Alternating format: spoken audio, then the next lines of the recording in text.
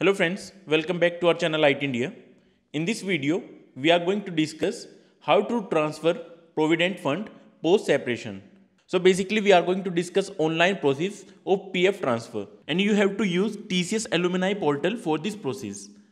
So here is step 1. You have to visit TCS alumni portal using this link.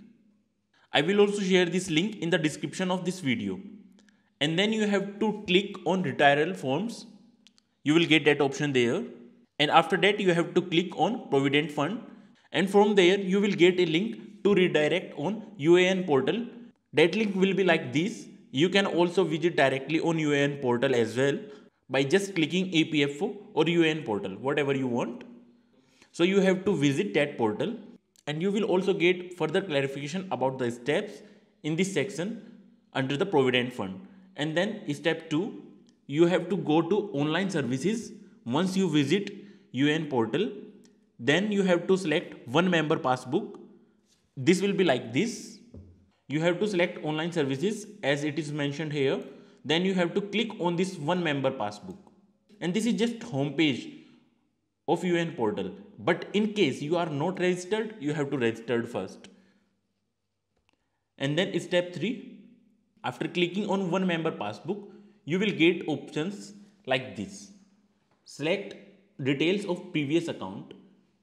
You can just select previous employer here, and by default your member or UAN ID will be here. In case it is not here, you can take it from any of your salary slip.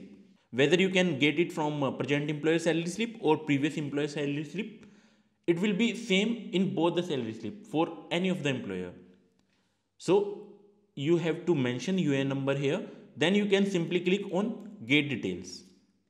After that, you have to follow this step as well. Authenticate OTP and submit. So basically OTP will be sent on the number which is linked to your Aadhaar, and you have to just click this as tick, and you have to mention that OTP here, and that's it. Then you have to submit, and your request will be submitted.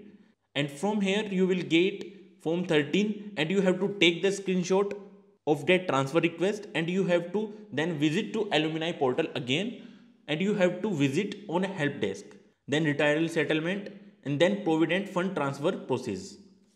As it is selected here, just after clicking help desk, you will get option like this, and here from drop down menu you have to select retirement settlement and then subcategory as Provident fund transfer process.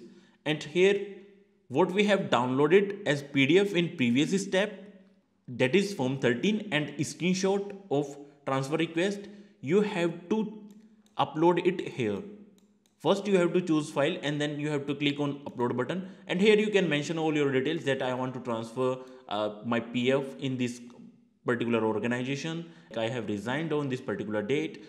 Few such points you can mention there, and rest your request will be submitted and it will be approved within few days, and your PF will be transferred.